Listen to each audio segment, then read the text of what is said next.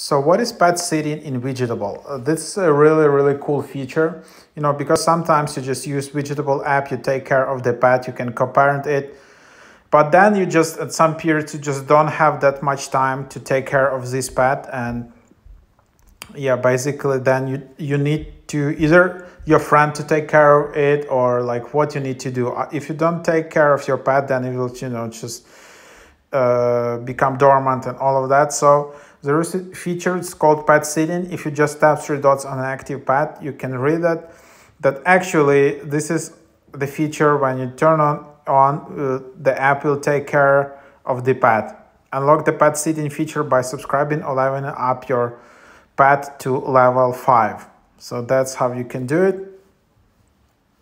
And yeah, that's the idea.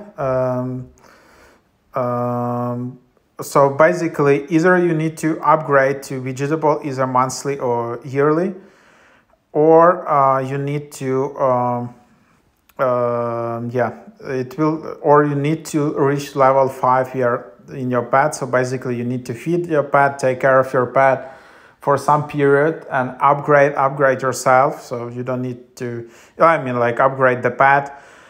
You don't need to pay, but you need to take care of the pet in details for like maybe 1 month or so, and then